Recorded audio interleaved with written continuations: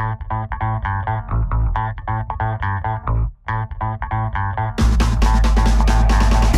right, this is John Kohler with OKRaw.com. Today we have another exciting episode for you. I'm here in Hollywood, California with Robbie Barbaro. I've known Robbie for so long. I don't think I've even had a video with him before. But for those of you guys that are either have diabetes or are concerned about getting diabetes, maybe you're on insulin, you know, this is the episode you will want to pay attention to because, in my opinion, Robbie is the expert because this is what he lives each and every day with how his type 1 diabetes that he's lived with since he was a child and has significantly reduced his insulin and has saved a lot of money because of the reduced insulin, but also more importantly turned his health around to be as healthy as possible. So in this video, we're gonna show you guys ways to potentially reduce your insulin dependency, maybe even get rid of it depending on the type of diabetes you have, as well as eat the healthiest foods on the planet so you guys can have the most optimal health, because diabetes is only one kind of sickness or illness, in my opinion, brought upon in most cases, but not all, by your choices in life and the foods you guys are eating. So anyways, without further ado, let's go ahead and get into this interview with Robbie. So Robbie, the first question is, let's talk about diabetes and your experience with diabetes and how you got type 1 diabetes in the first place. Absolutely. So I've been living with type 1 diabetes for 19 years now. I was diagnosed in January of 2000.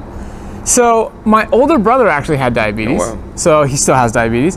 And I was complaining for a few weeks to my mom. I said, Mom, I think I have diabetes just like Steve. I'm thirsty all the time and I'm going to the bathroom all the time. She's like, no, don't be silly, you don't have diabetes. So eventually she leaves town. It's just me and my brother at the house. She calls to check in and say, hey, how are things going? What's happening at home? I said, Mom, I couldn't sleep last night. I was cramping all night. She said, okay, go upstairs, use your brother's blood glucose meter and test yourself. So I tested myself. I was well over 400. Wow. My blood glucose is supposed to be somewhere between 80 and 130. And my brother said right then and there, you have type 1 diabetes, pack your bag, you're gonna be in the hospital for a while. So we went to the doctor, got the official diagnosis. I only had to stay in the hospital one night because my family was very familiar with how to treat and manage type 1 diabetes. I remember my dad saying, look, it's just an inconvenience, don't worry about it. You can still reach all your dreams in life. So I was always on top of type 1 diabetes, but like you said, I had the other side effects, other problems associated with just following a standard American diet. So as a child, I had chronic acne, which was no fun. I got sick all the time. I was taking Claritin D all year and still getting sick. And I also had plantar fasciitis. I had warts on my feet, just typical health problems that went away when I changed my lifestyle. So the biggest thing that happened for me is I tried different diets living with type 1 diabetes. I tried a Weston A. Price style diet where I was eating grass-fed beef and raw milk and stuff like that. Then I eventually tried a Gabriel Cousens diet where it was basically a plant-based ketogenic diet. And the biggest thing that I noticed in my journey was that when I was following a plant-based ketogenic diet, my carbohydrate to insulin ratio was 3 to 1. So you calculate that by taking the total grams of carbohydrate you eat divided by the total insulin you use in a 24-hour period. So I was eating about 30 grams of carbohydrate, taking about 10 units of insulin a day. That's 3 to 1. When I changed to a low-fat, plant-based whole food diet, eating predominantly fruits and greens and non-starchy vegetables, I now eat 750 grams of carbohydrate per day and take about 34 units of insulin. So that's a 22 to 1 ratio. And the big point here is that when you're living with insulin-dependent diabetes, so type 1 diabetes is a form of diabetes where my pancreas has been damaged. We don't know how or why it was damaged, but it has been, and I don't produce enough endogenous insulin, so I have to inject it. That's insulin-dependent diabetes. There's also type 1.5 diabetes that's insulin-dependent, and you could be a type 2 insulin-dependent if your pancreas has been exhausted. So the goal when somebody's living with insulin-dependent diabetes is to use the same amount of insulin your body would have normally physiologically secreted when you didn't have a damaged pancreas. That's the goal. And the average insulin use is about 30 to 50 units. That's typical. That's what you'll see in the journal articles. But again, the big difference is I'm using a physiological normal amount, roughly 34 units a day, while eating 5 times, 6 times, 10 times the amount of carbohydrate that everybody else is eating that they got those averages on. So I'm showing a great level of insulin sensitivity. And this happened when I was a freshman in college at the University of Florida, and I realized at that point, this is over 12 years ago, December 2006 is when I transitioned to a low-fat, plant-based whole food diet, and I realized that what I experienced in my own body was the solution to diabetes, no matter what form somebody had. But also for people living with pre-diabetes and type 2 diabetes, if they could do what I did, they completely get rid of the condition. It's gone. You've reversed the core issue, you reversed the cause of those conditions when you become insulin sensitive. So now, my co-founder and I, Cyrus Gambata, we have a coaching practice called Mastering Diabetes, and we teach people how to become insulin sensitive, how to reverse pre-diabetes, how to reverse type 2 diabetes if they're still producing enough of their own insulin. And if you're living with type 1.5 and type 1 diabetes, we teach people how to take control of their life, how to maximize their blood glucose control, how to reduce their chances of complications. So people need to realize that people living with diabetes do not die of high blood glucose readings. That's not what they die of. They die of the complications of diabetes, primarily heart disease. So heart disease, kidney disease, fatty liver disease, all these conditions are connected to insulin resistance. If you're insulin resistant, you increase your chances of these conditions. So that is why insulin sensitivity is so important. And that's just what I've experienced in my own life. Like you said, I'm passionate about teaching this to other people and showing people what dietary approach, what foods lead to maximum insulin sensitivity. Awesome. So what are some challenges, Robbie, with like if somebody takes too much insulin or eating the wrong foods, like is eating or taking too much insulin an inherent problem, and okay, what kind of situation it's going to cause? Because, yeah. So it's a great question. So people, you hear about insulin being a fat storage hormone. It's like, oh, insulin's the problem. It's like, no. Insulin is not the problem. Insulin is a necessary required hormone. You just want to be using a normal amount, a normal physiological amount. The problem is why did you need the more excess insulin in the first place? That's the problem. And the problem is the insulin resistance. And the primary cause of insulin resistance, the primary reason why somebody would need to inject excess insulin or have their body be producing excess insulin is eating too much fat. Fat blocks insulin from working properly. So essentially, you eat too much fat, it accumulates in cells that are not designed to store fat. So fat is supposed to be in adipose tissue. That's where it belongs, and you have very small amounts in muscle and liver tissue. When you eat a diet high in fat, you get excess fat stored in muscle and liver cells, and that inhibits insulin's ability to function properly. So insulin's primary function is to take glucose out of your bloodstream into your cells. When there's too much fat inside, that process of insulin opening the door and allowing glucose to usher itself in is inhibited. It's truly that simple, and it's been demonstrated over and over and over again in the peer-reviewed literature, dating back to 1926. That's when Dr. Sansom first experimented with what he called a radical experiment of adding carbohydrate-rich foods to people's diets. So insulin was discovered in 1922, and that's when they could start trying new approaches to diabetes. Prior to that, it was really just a lost cause. It was pretty much a death sentence. They didn't know how to help people with diabetes.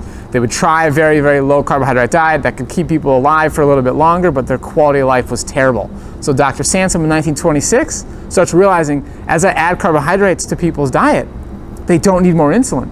So I'm giving them more carbohydrate. The insulin they were using while on the low carb diet is about the same. And this is about a 41% of calories coming from fat diet. And that was the beginning. 1927, Dr. Sweeney starts feeding healthy, young medical students, men. 23 people, he fed them a diet where they were eating nothing but, they were just doing water, basically a starvation diet. Then he fed, this is for 2 days, okay? Then he also fed them a high protein diet, which was basically egg whites and lean meat. Then he fed them a high fat diet, which had like cream and butter and stuff like that. And then he fed them a processed high carbohydrate diet. So this is candy, pastries, bread, very processed. And what he saw in 1927, everybody did those 4 diets for 2 days. And then in an oral glucose tolerance test, the high carbohydrate people tested as non-diabetic. Even though they're eating candy. Absolutely, absolutely. The high fat diet tested as diabetic. So this is 1927. Then in the 1930s, you have a physician, Dr. Rabinowitz, starts practicing a low-fat diet with his patients. And he finds He published 3 studies between 1930 and 1935. And the study in 1932, he reviewed his results with 500 patients. And he's had a 97% success rate. 16 people he didn't see great results with, and he reported that 13 of them didn't follow the diet, and 3 of them couldn't get better on either low carb or low fat. They were just problem patients. But 97% success rate feeding people carbohydrate-rich foods. Then in the 1930s, Dr. Himsworth did a fascinating study where he fed patients 7 different diets that were changing in their proportion of calories from fat. So from 80% to 13%. And he did insulin sensitivity tests and showed that as the fat decreased, they became more insulin sensitive. Wow. Insulin worked quicker and it drove the blood glucose down further as the fat decreased. So if you could, I could give you the slides or something, you insert it in the video, but there's a dramatic difference between 80% and 13% calories from fat. And this continued. Then in the 1930s, 1939, Dr. Walter Kempner starts feeding, he starts trying to treat people with kidney disease. They didn't have a solution at that time. And he comes up with, again, a radical diet here. This is white rice, white sugar, fruit, and fruit juice. That's what he starts feeding people. And he saw reversal of heart disease, kidney disease, psoriasis, a long list of conditions that he saw reversal of. And even he was skeptical what would happen if I tried this with people with diabetes. He wasn't sure. So he goes ahead and tries it. And in 1958, he publishes a study showing his results on 100 consecutive patients, no cherry picking, and he showed that there was an improvement. These people were eating 95% of calories from carbohydrate. 2% of calories were coming from fat, okay? And he saw an improvement in their blood glucose, their insulin levels decreased, and some people completely got off their medication. So this is in the 1930s, he published that in 1958. And then I can go on and on. We can do a whole video with this. We got Nathan Pritikin in publishing but a key study here in 1979. Dr. James W. Anderson at Kentucky University publishes a study where he fed people a weight-maintaining high carbohydrate diet. So they were not losing weight, because you see a lot of people in the confusion of what's the best diet to do for diabetes, how do you see improvements? Everybody says, look, if they lose weight, that's why they became more insulin sensitive. We say that about the low-carb diet, they say that about our diet. But the research that James W. Anderson did showed that you could reverse type 2 diabetes. You can get off all medications in in 2 weeks by not losing any weight.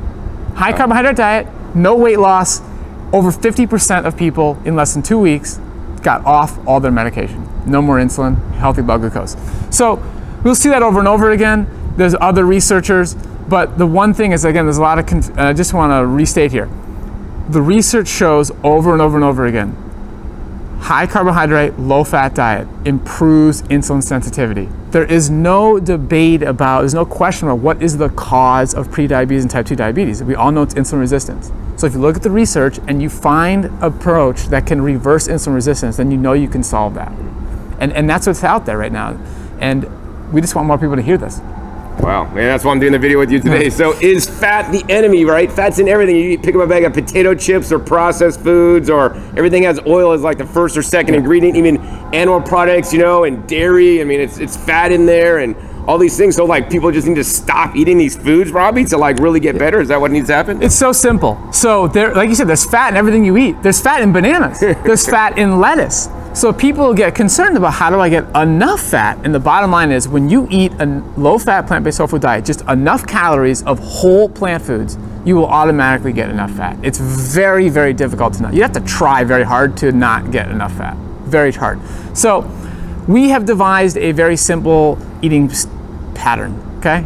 A system, traffic light system, green light, yellow light, and red light foods.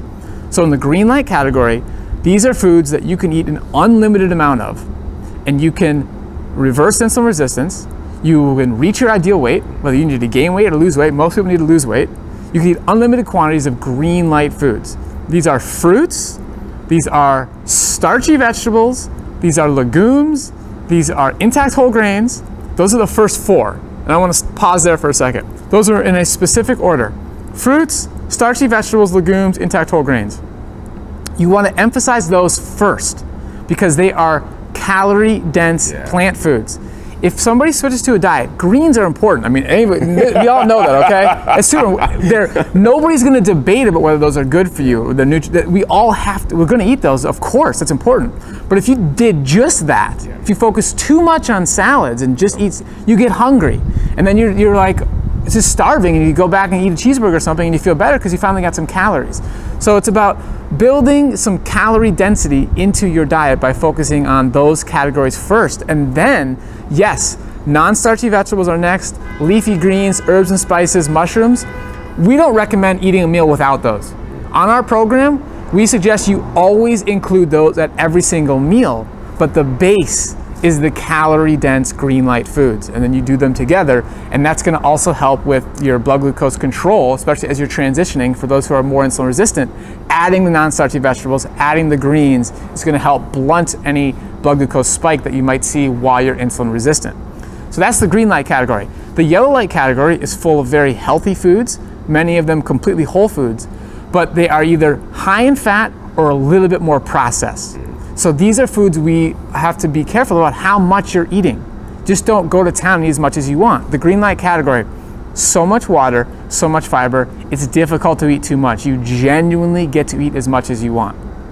So the yellow light category, these are foods like nuts and seeds, avocado, coconut meat, olives. Those are all whole plant foods, very nutritious, very, very nutritious. Go ahead and include them, just don't eat too much, okay? And then there's also some more processed foods like, these days you have bean pasta, you have brown rice pasta. That's okay, those are good. It's still better to eat just beans or eat brown rice, but the pastas are healthy options. Just to be careful about eating too much of those. Focus on green light if you can. We also have some fermented foods and stuff like that in the yellow light category. Those can be good, a lot of studies on that. But again, you don't just eat unlimited amounts of those foods. Now, the red light category, these are foods that we suggest you completely avoid or minimize to the best of your ability. These are all animal products, oils, and just processed garbage that we all know is bad. So oils, people get a little confused about that one. The reason we don't recommend eating oils is because it's the most calorie-dense food on the planet. If you are trying to lose weight, it's going to inhibit that process. It's also so high in fat, it's just pure fat, that it'll cause insulin resistance. There's no question about it. So eat whatever the oil was made out of. Eat some flax seeds, eat some olives, eat some coconut meat. That's great. Just don't eat the most processed food on the planet. Everybody in this community about healthy living is saying don't eat processed food, and then here we are people promoting oil, one of the most processed foods on the planet, as a health food. It's really not. So oil's out. And just to elaborate on this calorie density point, so Dr. Terry Shintani published a study in the Journal of American Clinical Nutrition, and this was I believe his study was 1991. I have to go back and check, but he gave people an ad libitum diet, okay? They went to his center, and in the morning, they fed them breakfast, they would give them lunch, and they would give them snacks for lunch to go home and eat, and then they'd come back for dinner, eat a dinner that was fed, and they would have a lecture. This had happened for 21 days, okay? And they got to eat as much as they want of all the green light foods I just listed, as much as they want. They had a little bit of animal products, but that was limited. It was no more than, I think, 8 ounces a day, maximum.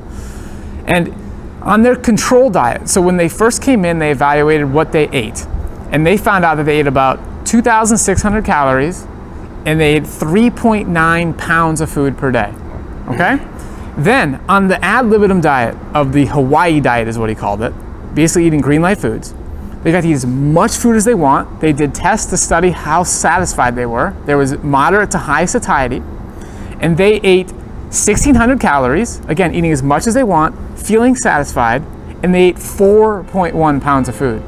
They ate more total food and 1,000 less calories. That is calorie density in action. So this diet is almost naturally calorie limiting, where you always get to eat as much as you want. And I mean this in the most sincere way possible. Anybody watching this video, I'm telling you, green light foods, eat as much as you want any time of day, and you will reach your ideal weight. It's very, very difficult to eat too much of those foods. Anytime you don't have to go hungry on this diet, you get to eat as much as you want. And let's say a meal is not satisfying somebody. It's like, oh, I ate the meal and I'm hungry an hour later. Okay, now it's time to adjust the calorie density. instead of maybe eating just strawberries, you got to have some strawberries and some bananas, because bananas are way more calorie dense. So we play around with this, and we work on this in our coaching program, where we coach people on a day-by-day basis and walk them through this process. But it's super important to understand a lot of these details as you go through making the transition.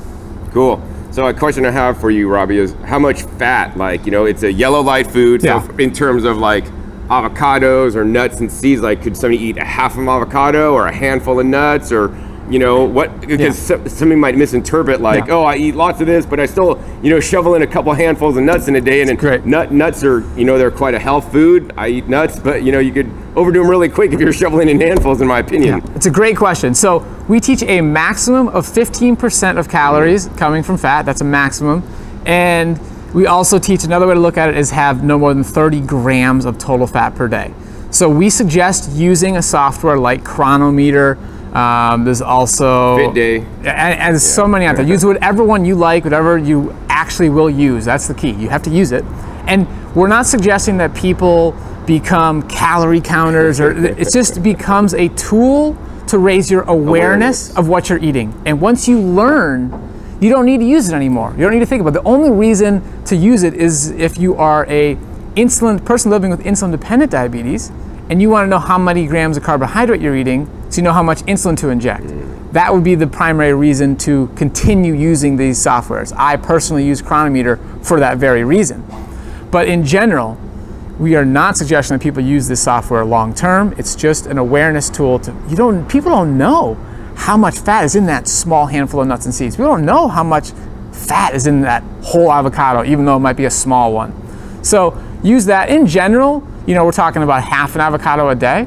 We're talking about, a couple ounces of nuts a day. So it is a very small amount, because people are always surprised to see how much fat's just coming from the whole foods they're eating. So when you put this stuff in, I'm eating about roughly 2,700 to 3,000 calories a day, and rarely eating any overt fats, no avocado, nuts and seeds, very rare. And I'm getting somewhere between 15 and 25 grams of fat a day. So you get plenty of fat by just eating whole foods. Cool. So I think a question I have is like, some nuts and seeds or some fats are, they're not all created equal. So like peely nuts are like 6% fat. So you got to eat a lot less of those. I've never had those. Oh, you haven't? Oh my God, I just came from the trade show. So yeah, peely nuts, dude, they like melt in your mouth. They're so fat. You got to keep them in the freezer because they like expire quickly. So I mean, anyways, all nuts and seeds are not created equal is the point, and you could buy the non-fatty Florida avocados that have a lot less fat than like a Haas. It's nice and buttery, right? Sure. So if you want to eat more avocado, get the the low-fat versions. And in general, actually, on my diet, I like to stay between 10 and 25 max for a normal person without any kind of diabetes complications. I like to stay actually more around 20 is like my ideal. You get too much high fat, then you're really displacing other more nutritious foods, in my opinion. The other thing I want to talk to you about, Robbie, and ask is about nutrient dense foods. So a white potato is a vegetable. It would probably be on your green list, but in my opinion, like a purple potato instead of a white potato would be a lot healthier to eat. And deeply pigmented foods, I've seen lots of research with the antioxidants and the pigments and the lutein and zeaxanthin, all these functional components, like just making a selection between black beans instead of buying the white beans, or getting the, this rice I learned about has 7 times more antioxidants than kale. It's called jaspberry rice from Thailand instead of eating white rice. I mean, in my opinion, and you tell me if this has been your experience, if you eat more higher antioxidant foods, it gives your body a better ability to potentially heal, because now you have all these anti-inflammatory components and antioxidant components and anti-aging components literally in the food. And unfortunately, in a lot of plant-based eating, we don't really get into like this level and talking about like how you just switching out the color of the rice could really make in my opinion, significant difference. 100%. Nutrient density matters. And I would agree with everything you just said. In any situation where you can make a decision to buy the food that's more nutrient dense, just as affordable, do it. So to me, it's all about just doing what works for you. We want this to just be a very simple, easy thing for people to do in their life. Don't get overwhelmed, don't get too worried about it. And for us, it's important that people eat food that they love.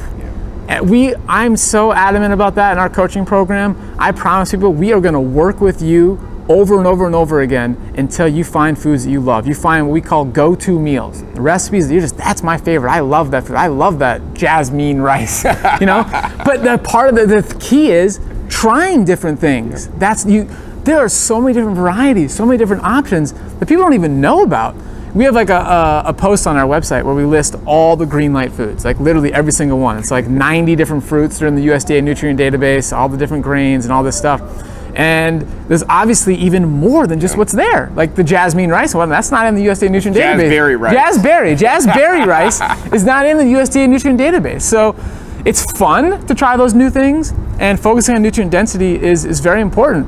So, but I also just want to make sure people don't get overwhelmed and thinking it's that like extra credit, like you could do that. But if you can't get it, if you can't get the jazzberry rice, white rice is great. And it depends on where you're coming from. Yeah. If you're starting out as a person who's literally you eating McDonald's right now on your way to work, and you start eating, for whatever reason, you access white potatoes and you're able to bake white potatoes and you can have those for breakfast. Like, they're cheap at the dollar store. That's an improvement. We're going to celebrate that. And then as you do this, we're talking about long-term success. Maybe in year 2, maybe in year 4, maybe in year 10, you start eating these new foods that you're talking about. They become, something you're desiring. It doesn't matter.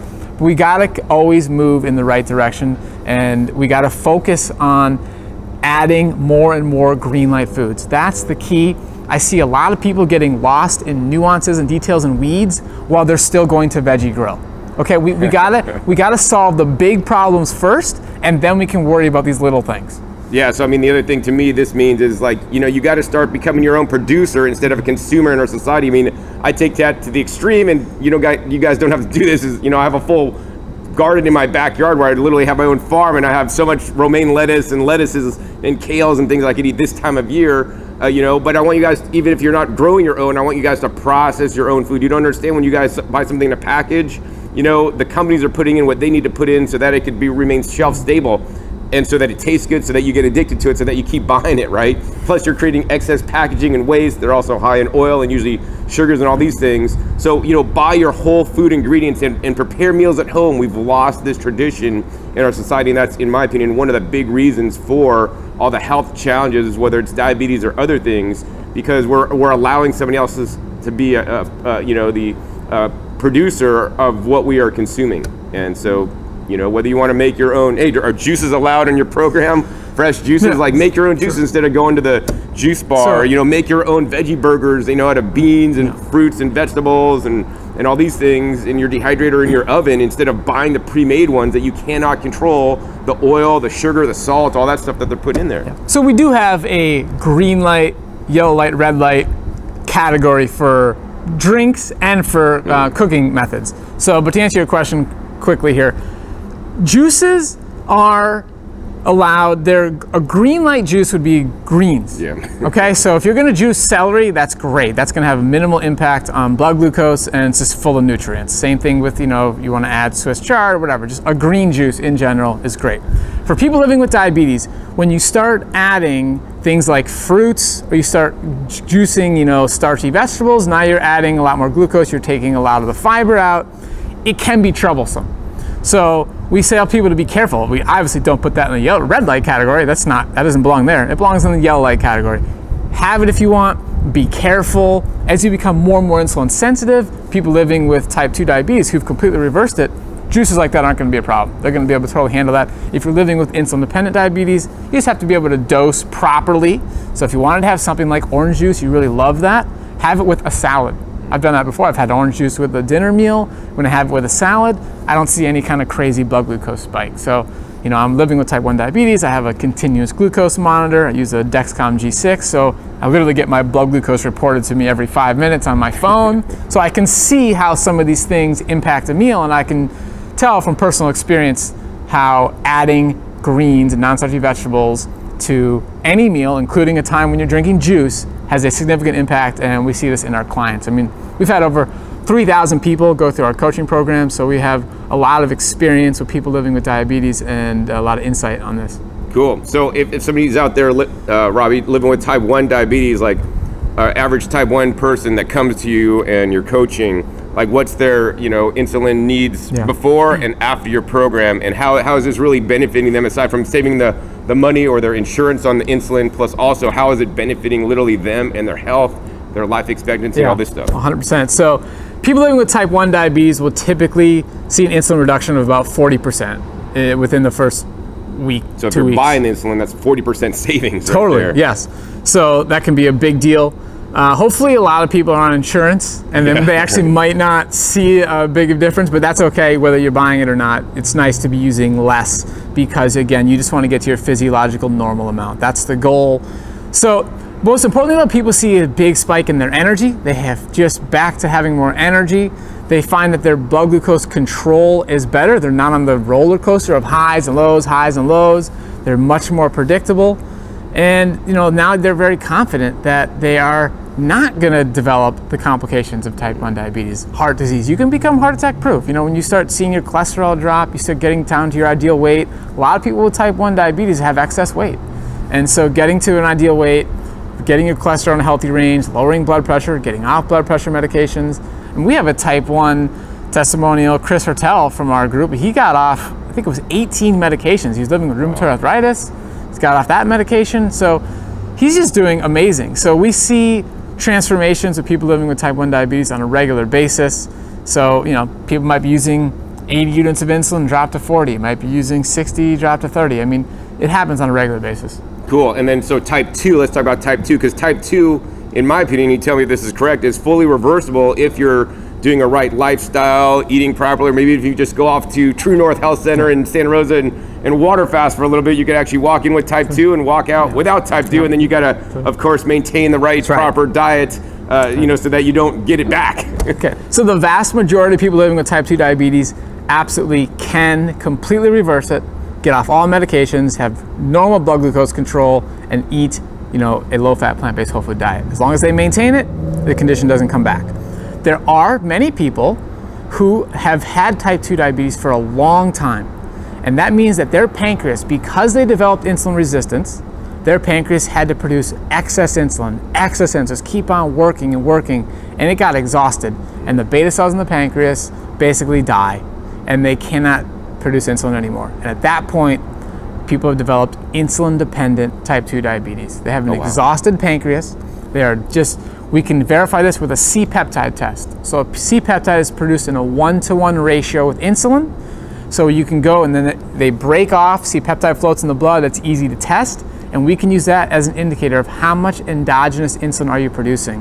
If your C-peptide level is low, we can tell that this person is living with insulin-dependent type 2 diabetes, and if they also don't have antibodies. So that's how you kind of know the difference. Somebody living with type 1 or type 1.5 diabetes will have antibodies and a low C-peptide. Wow. And so that is showing that there is something that is damaging your beta cells.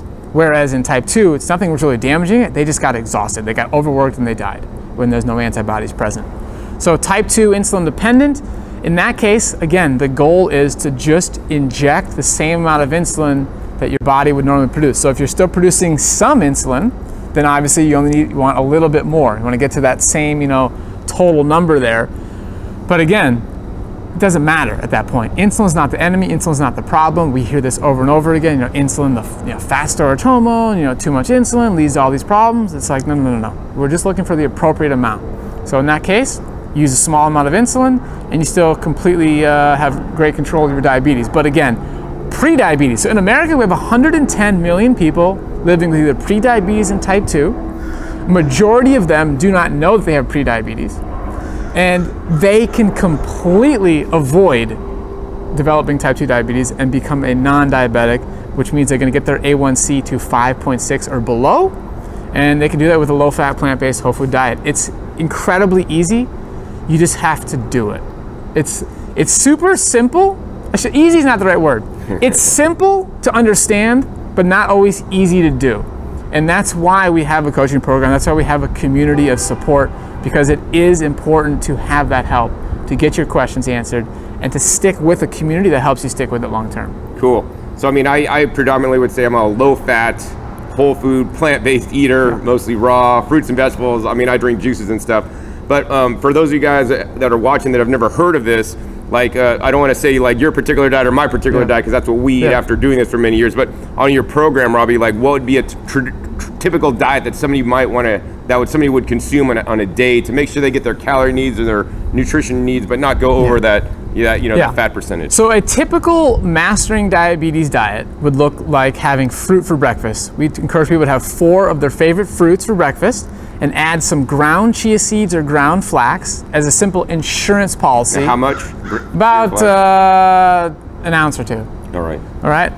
Or a tablespoon. Yeah, sure. So you do that. That's just an insurance policy for omega-6 fatty acids by doing omega-3. Yeah, sorry, omega-3. Sorry, yeah, omega-3s. Yeah. Thank you. So you can ground those up. It's best to ground them, and then you can add some greens or non-starchy vegetables as well to breakfast. And then lunch is going to be, for most people on our program, really like to add in a much more calorie-dense, starchier meal. So this could be like a bean soup or something, or it could be some quinoa, stuff like that.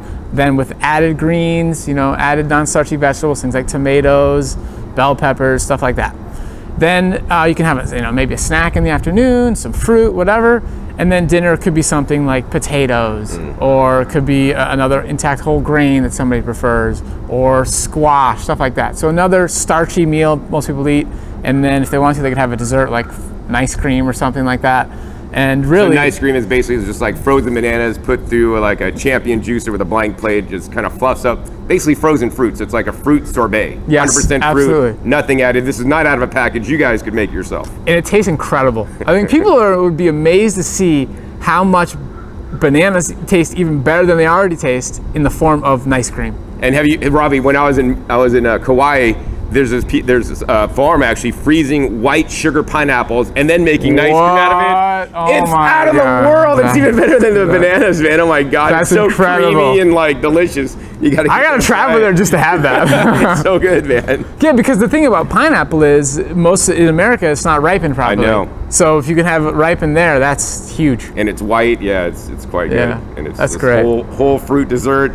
The most amazing thing. I love it.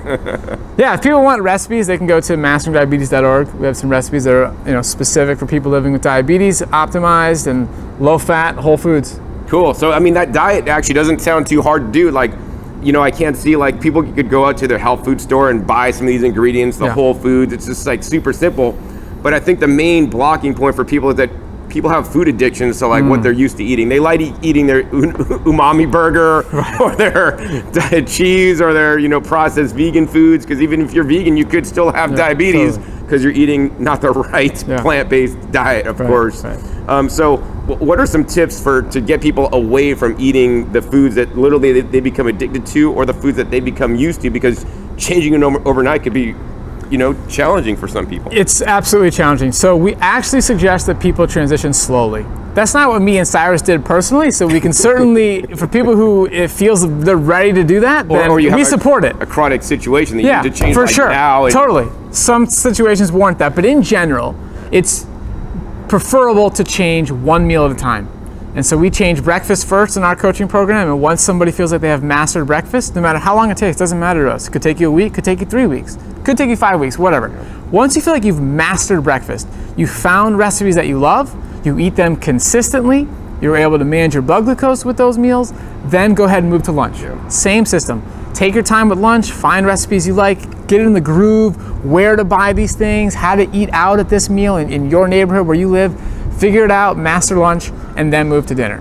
And so this is a good way to sort of ease into it and not get overwhelmed. And I think a key part of making this diet taste good and work long term, again, is experimenting with recipes to make sure you love the food. You have to look forward to your meals. I get excited for every single upcoming meal. I just can't wait. I love it. And I know people can feel the same way.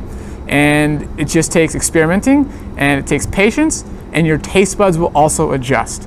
That's a big thing. Right now, people are used to very highly palatable foods. It's really artificial stimulation that's going on here. It's not natural. And Doug Lyle from the Pleasure Trap, he talks about this so eloquently. A simple example is we've taken natural things and made them very unnatural. So for example, perverted them. Yeah. So for example, a moth is designed to fly towards the stars. Okay, but in a world where we have these sort of unnatural options, a moth can fly to a light and kill itself. So it's sort of similar, like these food scientists have used technology to sort of play on our natural desires to make us crave things that lead to an unhealthy outcome. So when you get away from those foods, then what's naturally palatable and desirable tastes good. You can actually taste the salt in celery. You don't need a packaged salty food or a salt shaker to put on top of your food in order to get your desire for that salty flavor. And that just happens over time. Right. And the other thing I want to mention is, let's talk about eating only when you're hungry. Like right now, I'm feeling hungry in my mouth because I haven't had anything to eat today yet. We got to get you to the farmer's market soon. Yeah, we're getting there.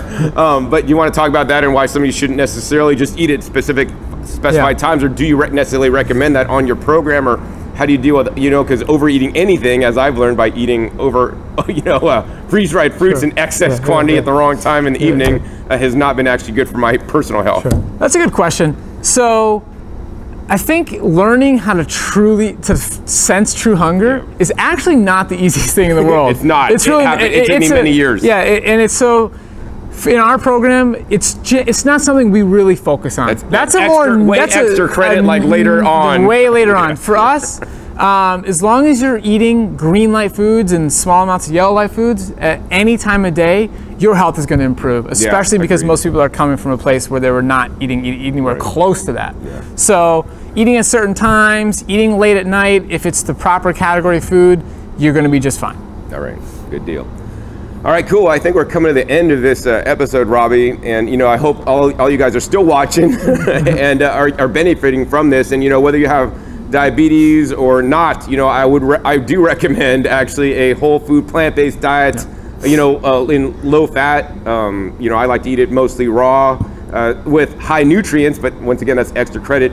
But Robbie, I know some people might need hand-holding really to get on your program so that they could really heal themselves, and this is the solution to diabetes, in my opinion. How can somebody get involved with your coaching program? And I know you do a lot of education on your own to really help people with this challenge in their life so that they could lead basically normal lives and even be healthier than even before having diabetes. So you could think of diabetes as the best blessing. Like when I got sick and almost lost my life, that's the only reason why I'm sitting here next to Robbie, and the only reason why I've learned everything about plant-based, whole food, nutrient-dense diets, growing my own food, processing them in the best ways possible to be here. So think of this as a blessing, and how can you help somebody with their blessing to take it to the next level? You are 100% right. I feel the same way about type 1 diabetes. It is a blessing. I have become healthier, happier, with a purpose. You can choose to take your diagnosis. You can, complain about it, or you can turn your life around. You've done that. I've done that. We've had thousands of our clients do that, and I hope you watching this video choose to do that as well. And you're exactly right. We all benefit from hand-holding in certain areas of life from certain other experts who have been through something we've been through, or worked with other people and gotten the results that you're looking for. And so I worked at Forks Over Knives for 6 years, helped sort of build that brand up, had a lot of fun. We did great things. I'm good friends with them and still watching them thrive and just change the world. But the reason I left is because there was not a place for people to go to get the hands-on coaching. Me and my co-founder Cyrus, we started Mastering Diabetes to fulfill a need that was just not being fulfilled. If you are living with diabetes and you want to follow a low-fat, plant-based, whole food diet, we have the coaching and the tools to make sure it's the smoothest, most successful transition possible. We have large group coaching that's very affordable. We have small group coaching if you want a little more private attention. And we also offer private coaching for people who want that one-on-one help. Maybe they have a busy schedule, they don't have time to join the group or learn from the group, or want to hear about other people's problems. They just want their questions answered. We offer that. So we have a range of coaching options. You can learn about that on our website. We have an online summit. It's called the Mastering Diabetes Summit. You can go on our website, click Summit, and you'll get interviews with 32 of the world's leading experts. It's fascinating to hear how expert after expert after expert saying the same thing and all talking about all these different diseases. Fatty liver, heart disease, kidney disease, really getting into the details on this whole picture here of why insulin sensitivity matters. So that's a big thing that we do. We also do in-person retreats. We have one coming up in Costa Rica, May 16th to the 20th, We have 5 spots left, so I don't know how soon you're going to release this video. This will come out before then. But if somebody wants to join us there, you can, again, reach us on our website, very easy. You can email us anytime, team@masteringdiabetes.org. We're very active on social media, Instagram, Facebook. If you write to us, we will answer. You DM us on Instagram, we're going to get back to you. You write a comment, we try and answer. If we miss your first comment, ask again, or DM us and we'll get back to you. We're active on YouTube. We also answer all the comments on YouTube. We're here to help.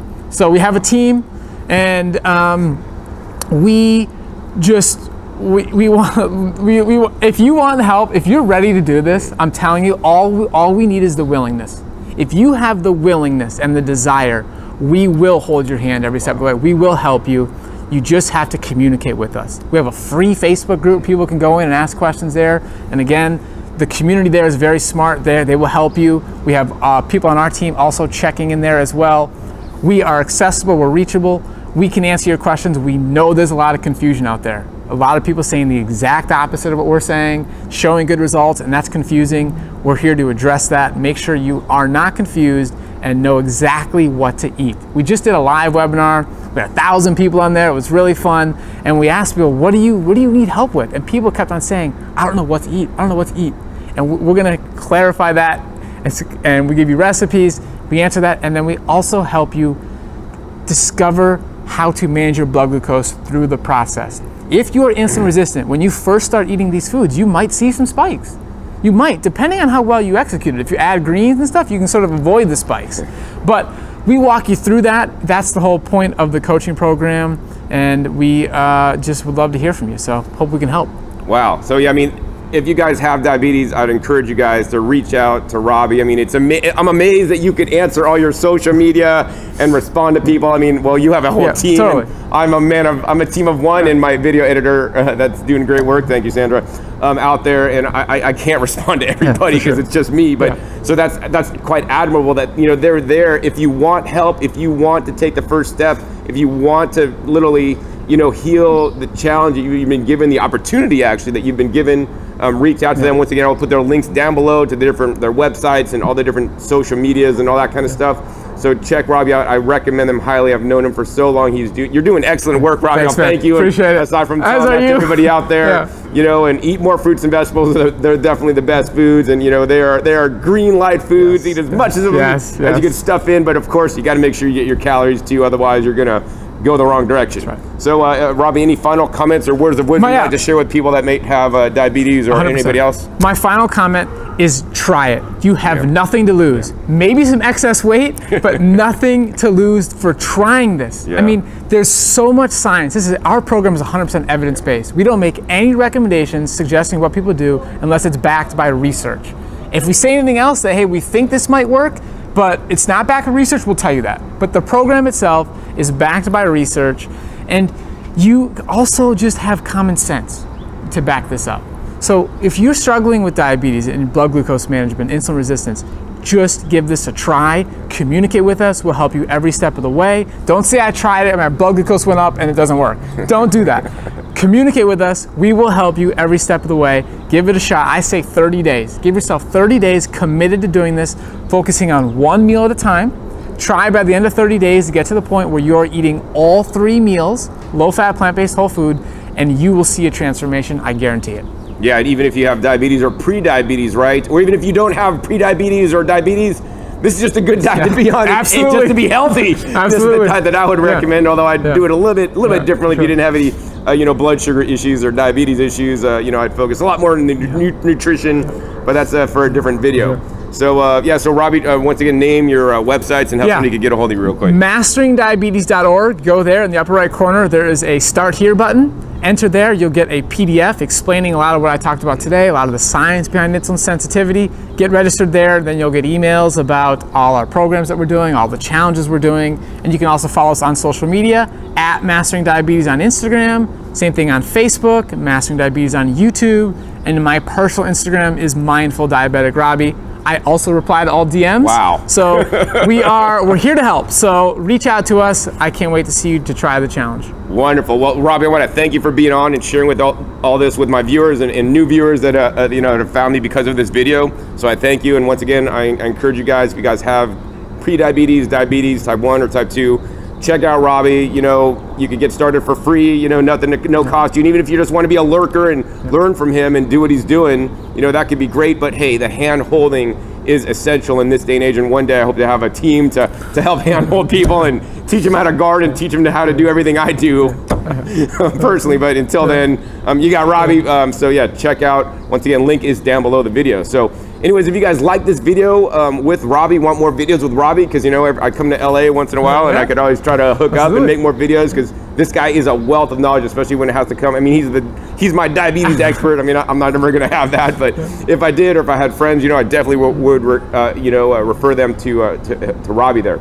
So yeah, thumb this up if you guys liked it. Also, be sure to click that subscribe button right down below so you don't miss out on my new and upcoming episodes that are coming out every 5 to 7 days. You never know what new topic, what new health challenge that I'll be covering on my videos that whole food, plant-based, fruit and vegetable dominated diet can help you with. And make sure you click the little bell so you guys get notified.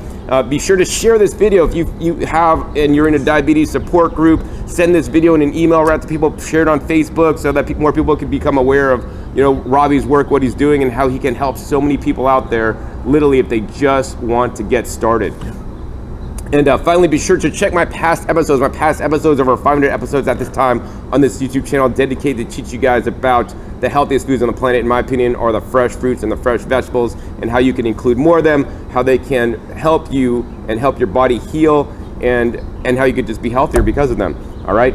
And so with that, my name is John Kohler with OKRaw.com. We'll see you next time. And until then, remember, keep eating your fresh fruits and vegetables. They're always the best.